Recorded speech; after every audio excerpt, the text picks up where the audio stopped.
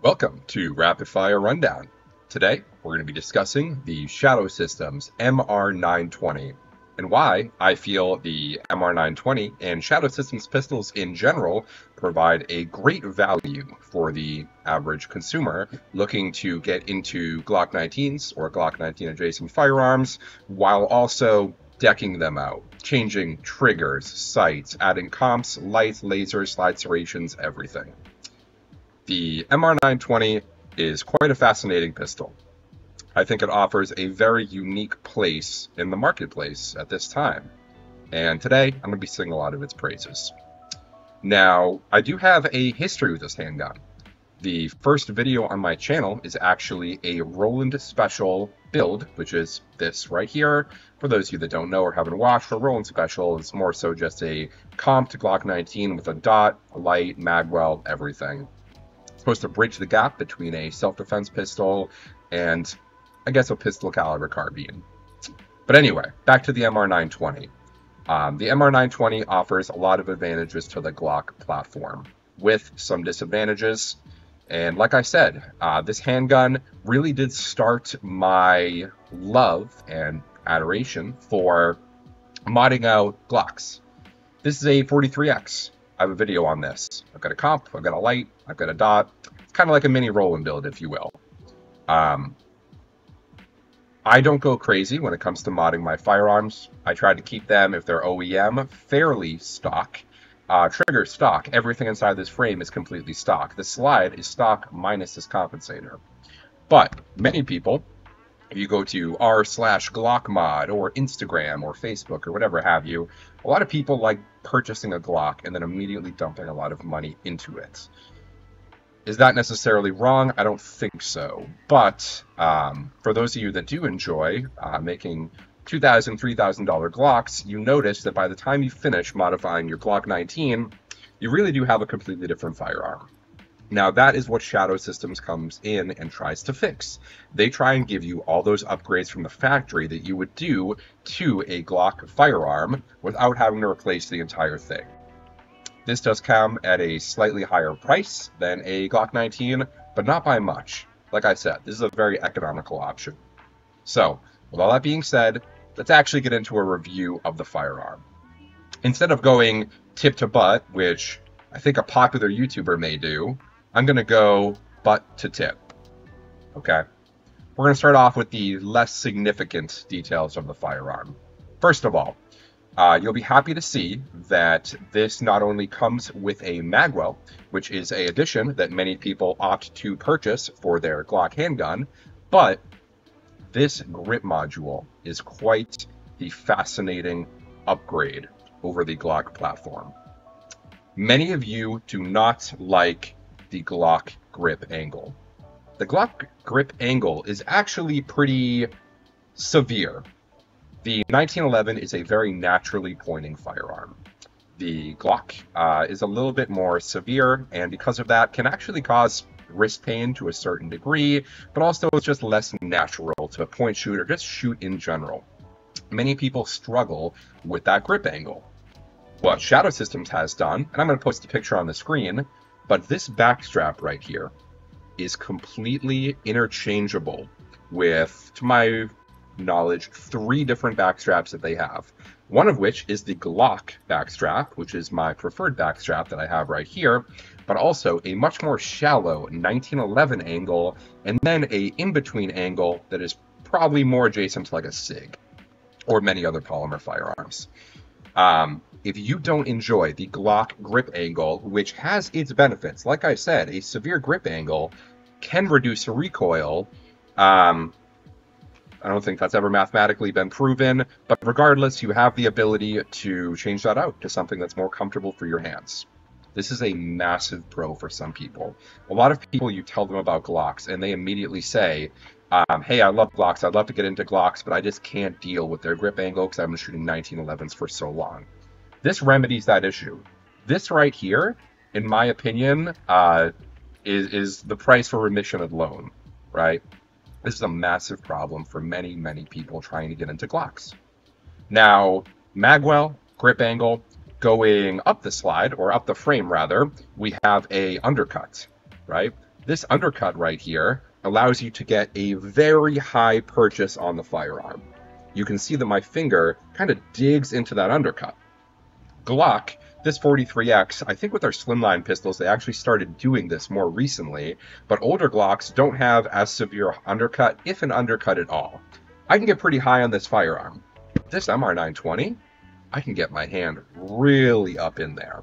This is going to aid in recoil control. A bore axis, the bore axis of the firearm really does decide a lot of the recoil mannerisms of the firearm, and being able to get your hand as high up that frame as possible is going to reduce that recoil. Okay? It's a small touch. It's also for comfort. Is it the end of the world? No, but it's a nice, it's a nice bonus. Shadow Systems definitely did their research when they created this firearm.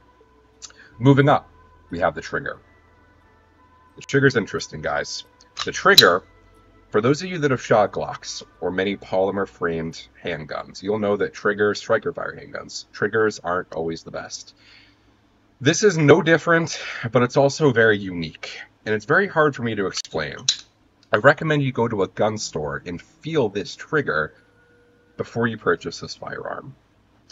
The trigger on the MR920, I'm going to attempt to show it to you, is extremely soft,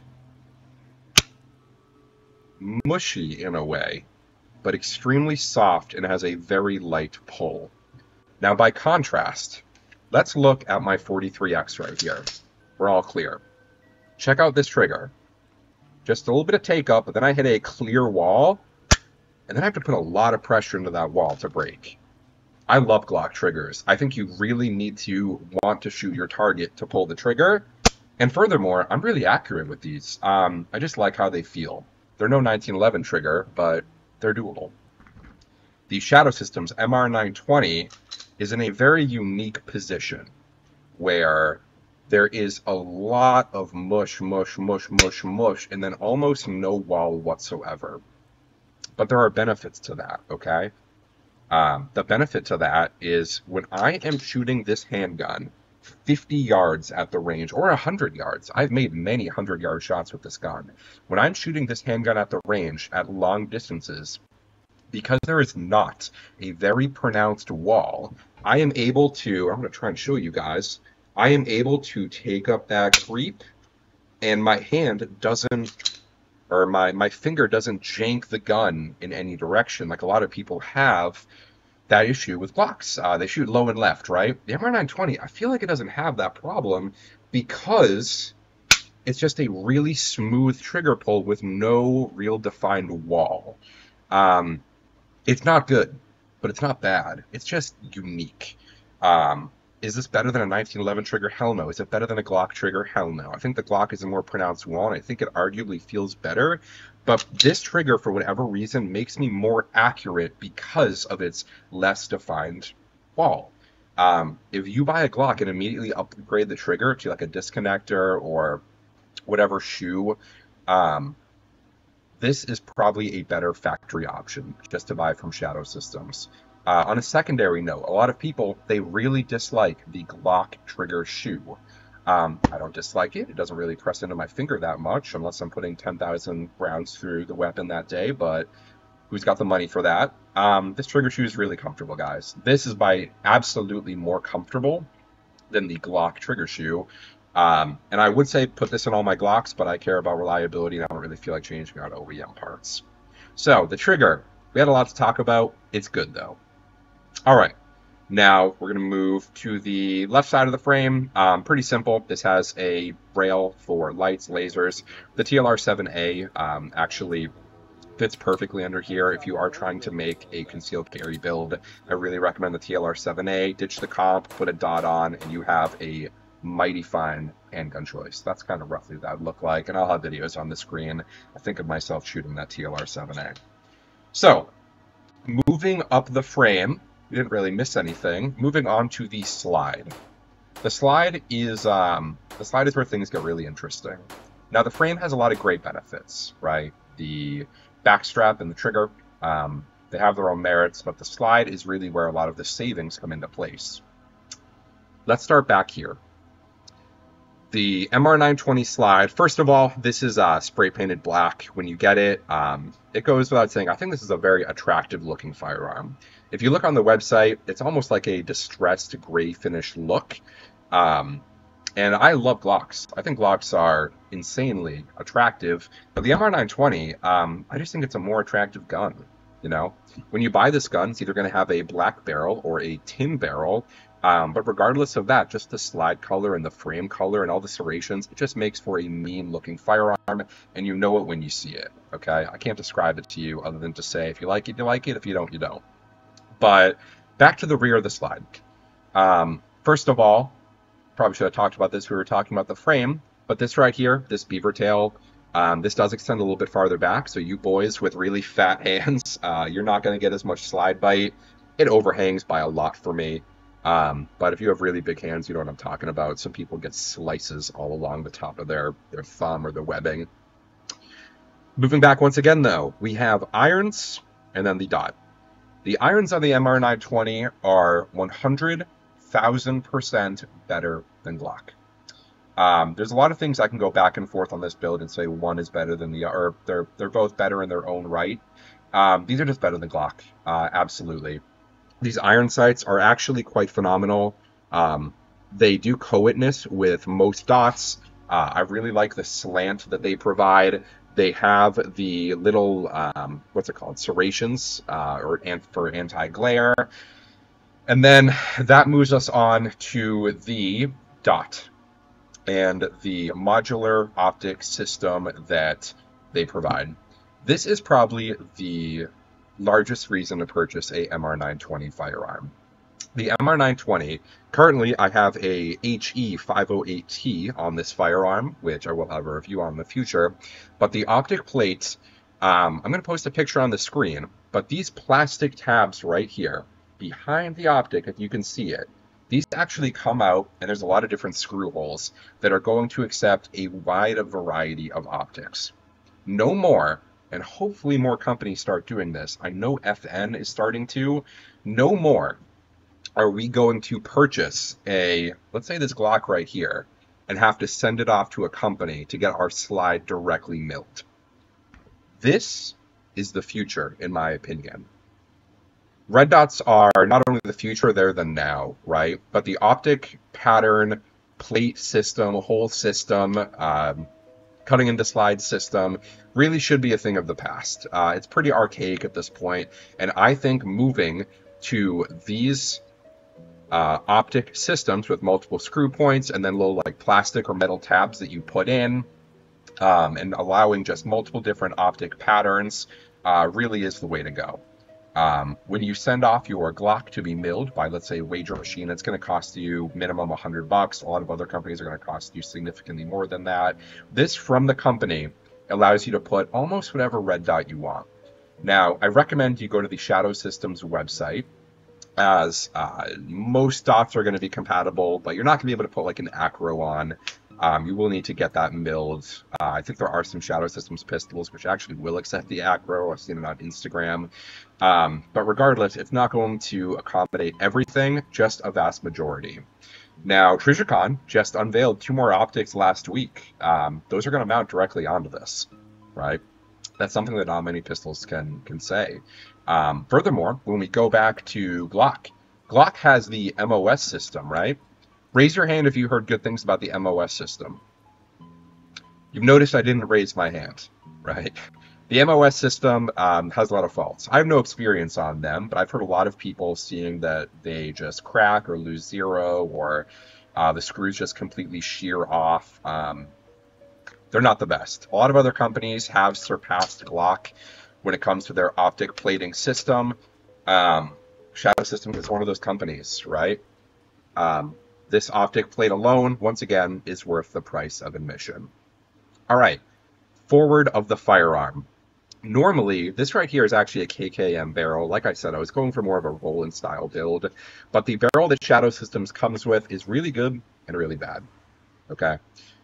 First of all, if you're a gangster and you like everything to be gold blinged out, I actually had my gun in gold, so I can say that. You can buy a tin barrel that comes with the 920. It's actually a pretty attractive spiral fluted barrel to save some weight. Otherwise, you can buy your barrel in a black DLC type coating. Now, you will also notice that I don't have any hole cuts up here. That's because there are a couple different variations of MR920. There are the Combat and the Elite, as well as a classic version, but this is a Combat.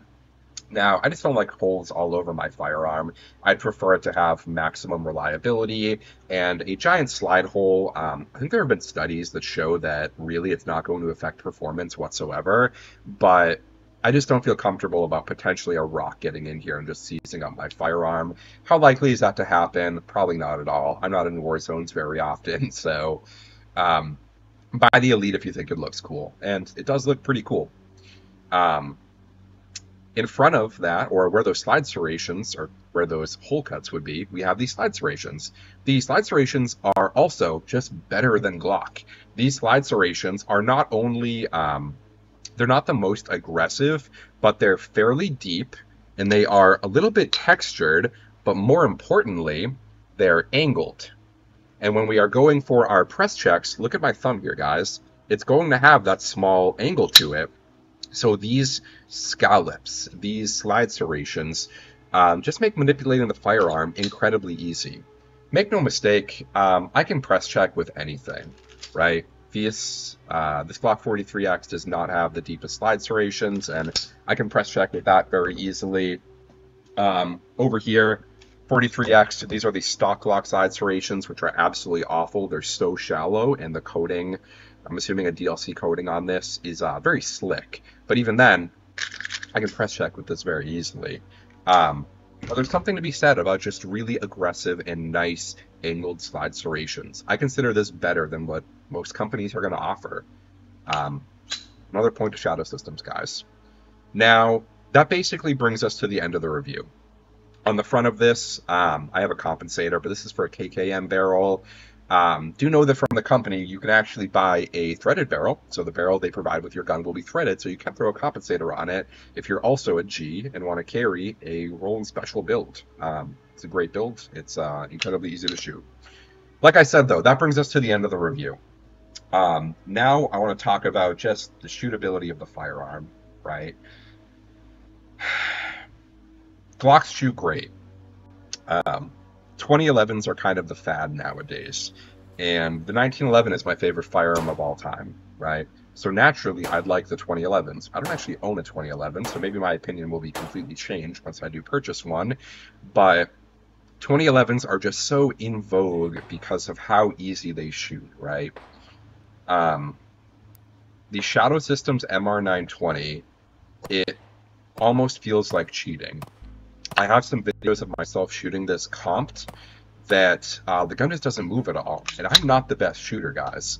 I train a lot. I'm guessing at least, probably doesn't sound like a lot, but I'm going to say 5,000 rounds a year, probably more than that. I'm still not the best shooter on the planet. And with this comped, the gun just doesn't move. I can easily just make clover leaves on my targets while doing bill drills from concealment. But furthermore, without this compensator, with just a TLR-7A, this gun shoots better than a stock Glock 19. There is something about the Shadow Systems' just aggressive grip and the really nice magwell and the trigger and potentially the barrel. I'm not sure what science really goes into me shooting this gun better, but I just do. And if you look at many reviews online of the Shadow Systems MR920 or the DR920 or the CR920, you're going to see a lot of people say the same exact thing. And I can't really tell you why. The only thing I can say is this is a extremely shootable platform. And if you're looking for a concealed carry firearm that offers you a little bit better shooting experience than, minus the comp here, a like 43X or a 43 or an LCP I have off screen, the MR920 might be right for you. I want to talk about some detractors of the MR920 platform, and that is just a couple really quick things. First of all, I want to talk about barrels. if you look online for the MR920 or just type in Shadow Systems barrels, Reddit, Instagram, whatever have you, whatever platform, forum, AR15.com, if we still use that, you're going to see that some people have some issues with Shadow Systems barrels chipping. Shadow Systems is a very new, relatively new company. They're doing pretty revolutionary things, in my opinion, offering, in my opinion, the best Glock clone on the planet. That being said, they've had some issues with their barrels chipping, as well as potentially some customer service issues. I want to explain a customer service issue I had with them, which I want you to make your own judgments on. When I actually purchased this, I spoke with Shadow Systems before I did, and I ordered a non-threaded barrel. And I actually wanted a threaded barrel down the line, and I asked them on the phone, potentially by email, I don't have the email, but I asked them on the phone if I could exchange my barrel for a threaded barrel down the line, and I was actually told that I could. Or at least to my knowledge, I was told that I could. Anyway, I got the gun. A couple months later, I wanted to put a comp on it and turn it into a Roland build, and they actually told me that they couldn't exchange the barrel. Now, for everyone that just heard that story, you're probably automatically thinking, yeah, no shit, they can't exchange the barrel. Why would they? You've been shooting it. They're not just going to give you a new barrel. I totally get it. I'm just telling you that I had a conversation with someone, at least to my knowledge, where I exclaimed, or I was told what I just mentioned to you. That kind of left a very small, sour taste in my mouth. The other issue is, like I said, these barrels, if you look online, I've seen a lot of chipping issues on Reddit. The Gen 1 tin barrel apparently did have a lot of issues from Shadow Systems, and to my small amount of research I've done, they have resolved this issue, but the customer service, it can actually be pretty hard to get a hold of them. I have seen a lot of people online telling me that they've had severe issues with their gun, and when they contact Shadow Systems, they have to go back and forth for multiple weeks, or they send their gun and get it back, and it still has the same issue, like the trigger being completely dead or way too mushy for their like. I can't verify any of that because it's Reddit, right? They could be lying. But regardless, I think customer service is maybe lacking a small amount. And I think the Shadow Systems is still going through some initial teething issues. That being said, I really can't recommend this pistol enough, guys. This really did start my journey into polymer-framed guns being, you know, what they are. Before this, I shot the 226 in the 1911, and I had a Glock 43, but this was my first gun that I really decked out and got a dot for and an X300, and I really cared about, you know, crushing bill drills and training, and I have this for a belt setup in the back. I started caring a lot more about kit and preparedness, and the MR920 is just such a great platform that I recommend it to almost everyone. One other thing before I end this video is I just remembered I had never mentioned reliability. Reliability with this platform has been absolutely phenomenal. I can't think of really any malfunctions that I've had, even with this compensator. This compensator, I throw 115 grain, 124 grain range ammo. I never have any malfunctions. Before then, I never had any malfunctions. I don't know if I've mentioned this before, but I personally think break-in periods are a fucking scam. The only guns that should have break-in periods are 1911s that are so tight that they can't even fucking function. And I'm sorry for my bad language, but when a company tells me I need a 500 round fucking break-in period for a polymer framed gun, I don't accept that. Shadow Systems doesn't make that claim to my knowledge, and regardless, I never had a break-in period with this. So the reliability on this platform has been utterly fantastic. All right, so if you have a Shadow Systems pistol, sound off in the comments below. I want to hear your experience. For those of you that are interested in buying the Shadow Systems MR920 or DR920 line of pistols, I wholeheartedly recommend it. Just know that you may have some potential like customer service issues, and you got to pay attention to that barrel wear. Make sure you like the trigger. Make sure you're putting a dot on this gun, because if you're not, you're just wrong. Thank you very much for tuning into the channel, guys. More reviews to come. I have a lot of free time the next week, so I'm probably just going to make a video like every single day. Comment down below if you think of anything you want to talk about, and I'd be happy to turn it into a video. Once again, thanks for tuning in, and I'll see you guys in the next one.